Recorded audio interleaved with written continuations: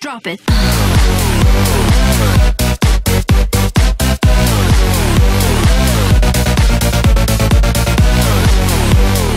Welcome back, guys. In today's episode we're going to be doing, well, Black Ops 3 the Wolf Bow walkthrough. It hasn't got no audio, but I will be putting a bit of music in. Right, first one, location, you go to your right in the spawn to do the first step, which is getting 10 kills per dragon. And as soon as we've done that, we'll move to the second step. So what you want to do in this area, you want to be very careful, especially early rounds with no jug or anything. You can get down, so you gotta be really careful. So what I'm doing now, I'm just like killing them basically to feed the dragon. As you can see, it's just got filled up. Once it happens, it'll disappear. Second location, guys, the dragon head is in the church. You don't have to do it like the way I'm doing it, but it just works out a lot quicker because you want to get the two lethal ones done first, which is in the church and the just near quick revive, because they're the two worst ones and you can die pretty easy.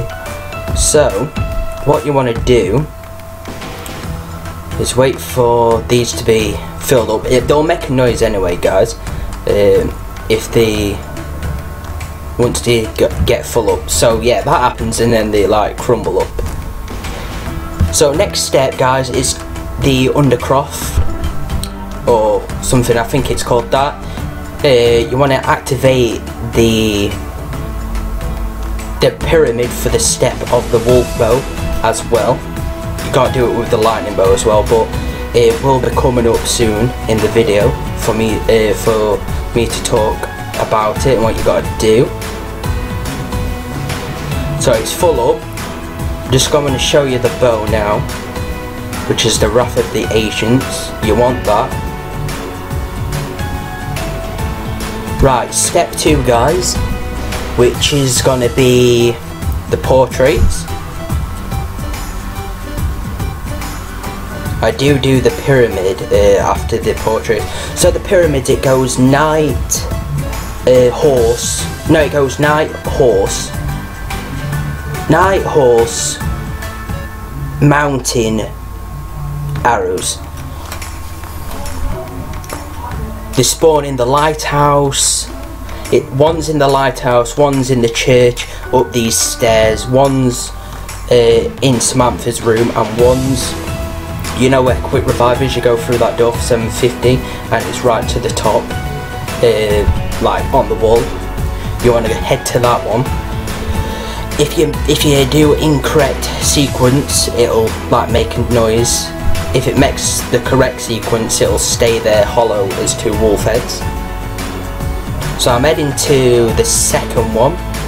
They are known to move about, like they're all at the same locations every single game, but they're not always guaranteed for, let's say, night to be, let's say, there. It's not guaranteed to be there all the time. It might move into the lighthouse on a different playthrough. So what we're going to do, guys, is we're going to the last bit, which is the arrows. You can get a bit confused because there is one what's got arrows in it, but the guy's also on a horse, so you've got to be careful with them too. But yeah, we're going to head up here, activate this, why not. Then we're going to head back up to the death fray, into the lighthouse to activate the last one. I did actually get up to 30 because I were just doing this video for, you know, just to show you guys how to do the wolf bow, but I actually managed to get up to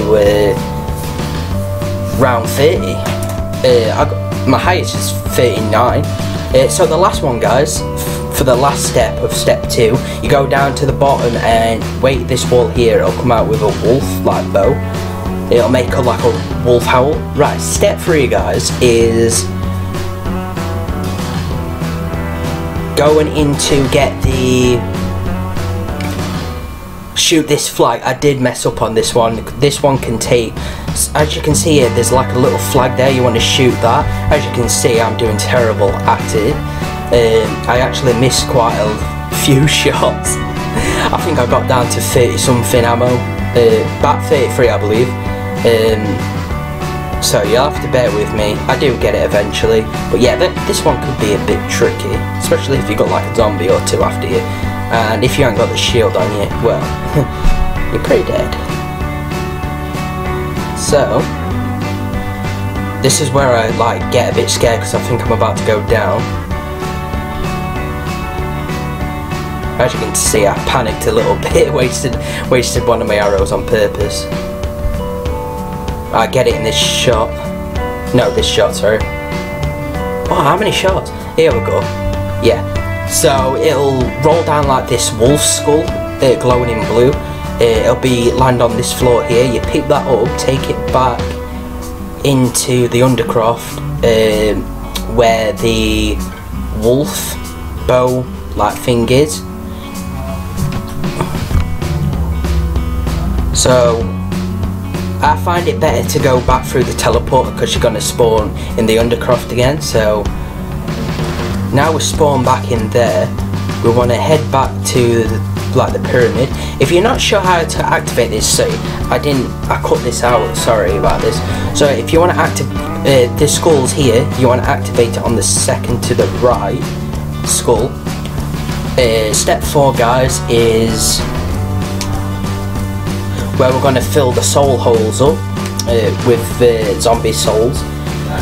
But yeah, as I was saying guys, you want to stand on each of the squares around the pyramid to activate.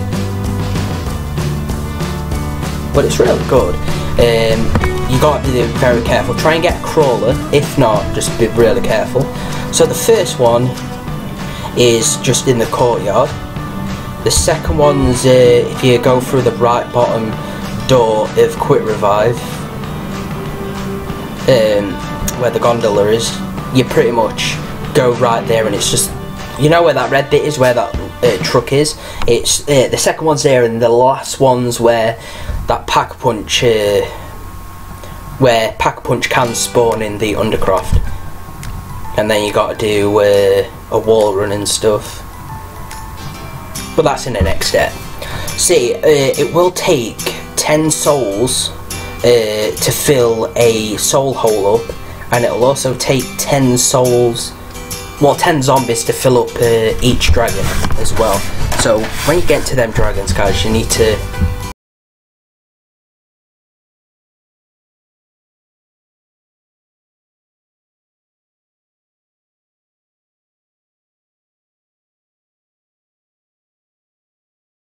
I did have to do this like as a 2-part because I died on the first dragon head after completing it, so I had to start a new one, and I managed to get to 30. So the second location guys is, I'm not sure how to say like where it is. It's just near, just past quick revive. Well, not past it, but you to the right hand side on that gate what you can open. So it's just past that, well, before the gate, what you can open for 1,000. You have to be careful when you're going with a wolf, because he can, if you stray too far, he will disappear. You just go back to the skull, reactivate. So here guys, you've got to be really careful because it's quite close proximity. So just use your arrow or haymaker if you've got it to clear it out. So yeah, we're doing this, clearing this out very nicely. It will drop like a carcass, like some ribs or something. You pick them up or go to the next spot. So we're going to the undercroft.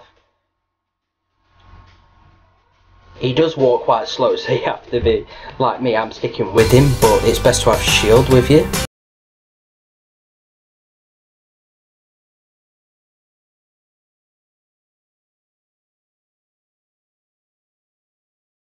Is doing this last soul hole, and then we'll be starting step 4.